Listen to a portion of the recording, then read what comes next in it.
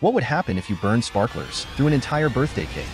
This was my craziest experiment yet, and my extractor fan was not ready for it. Stay tuned.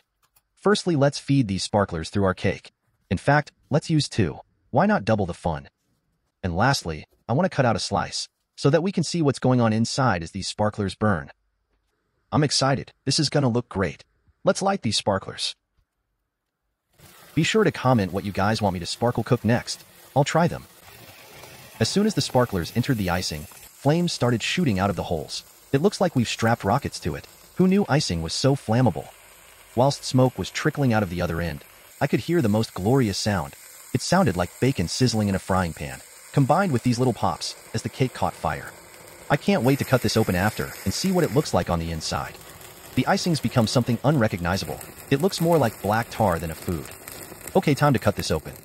That smells crazy weird. Anyone want some black jam?